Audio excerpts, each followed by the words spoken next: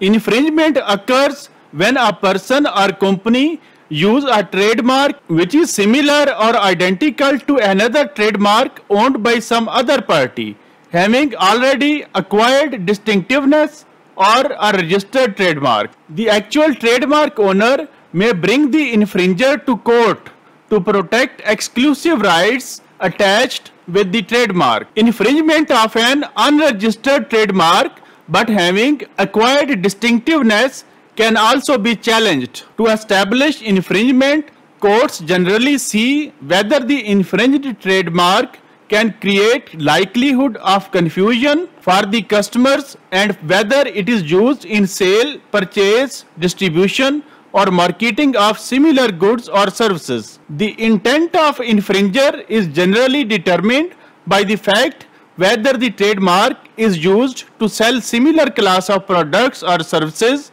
in the same competitive territory as used by the original trademark owner. This is the reason that well-known and established companies generally can better protect their trademark rights against infringement. Some trademark infringements may trick consumers, making it difficult to determine the source identifier. For example, Belfast taxi brands, Value Cabs and Phonacab moved court to protect their trademark rights when the infringer party merged both names to create a new taxi company, Phona Value. In 2022, the High Court decided in favor of Value Cabs and Phonacab and granted injunction to protect their infringed trademark rights. It is also possible for the accused infringer to successfully defend the case as exception. For example, McDonald's accused then Ireland-based restaurant Supermax about infringement of its registered trademark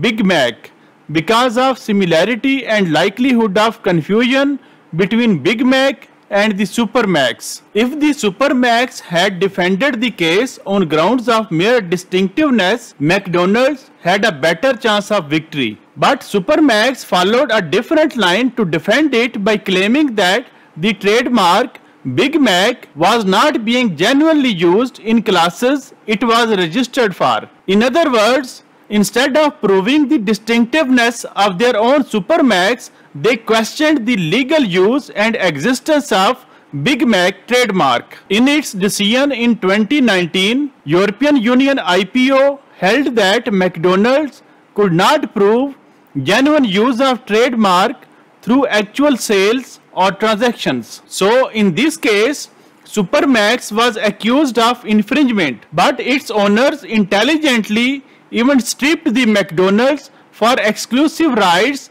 for Big Mac trademark. On the other hand, McDonald's has successfully prevented many infringements of its trademarks, such as McWagon in 2021, primarily due to the distinctiveness of MC prefix in wordmark, even though it was not registered trademark in the UK. The claims of trademark infringement become weak when other party names their business even unregistered after the names of places or persons. For example, the Star Inn Vogue is a pub in a village of Vogue in Cornwall. The owner of the famous Vogue magazine wrote to the owner for removing Vogue from the name of the pub, citing that Vogue is their registered trademark.